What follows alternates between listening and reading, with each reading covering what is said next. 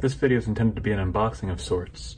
It is a first look at Pelikan's King Michael I Royal Edition fountain pen put out by Pelikan Romania earlier this year. This is a first look for you and for me as well. The package arrived a week or two ago. I just haven't had a chance to open it yet. So interestingly, this is the first Pelikan I've received in official Pelikan gift wrapping. You can see they must have made their own wrapping paper to celebrate this edition. It has the launch event's title on it, along with the Pelikan name and logo. Very fancy presentation. So if we take the tape down,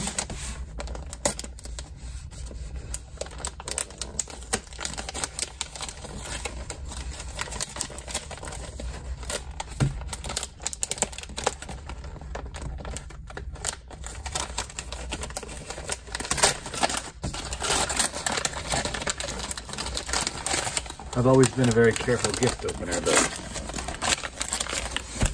I guess not this time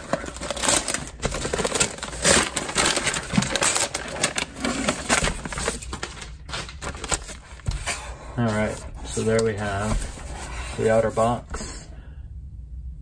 Tells you it's a gift box for the King Michael I of Romania Royal Edition fountain pen. Gives you the article number.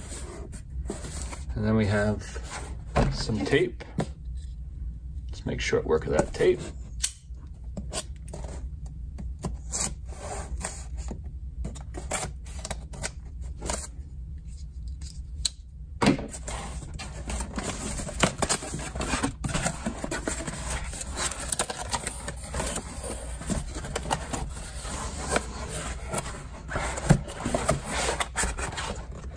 And with the outer box removed, we have the inner box. All right, same notation there on the inner box, same article number.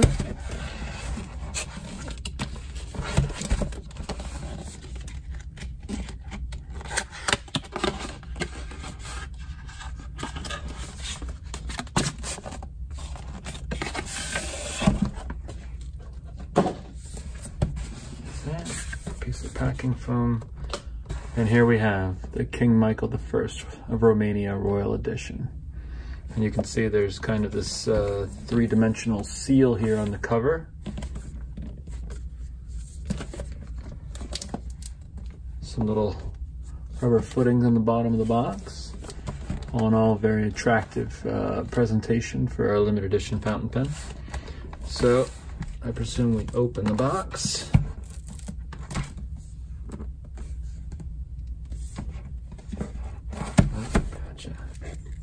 There we go, so box opens like so.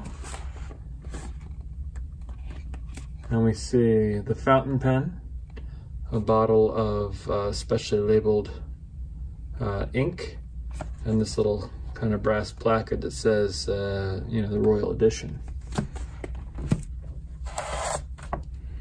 The ink looks like Pelikan's standard royal blue. Nothing too fancy there.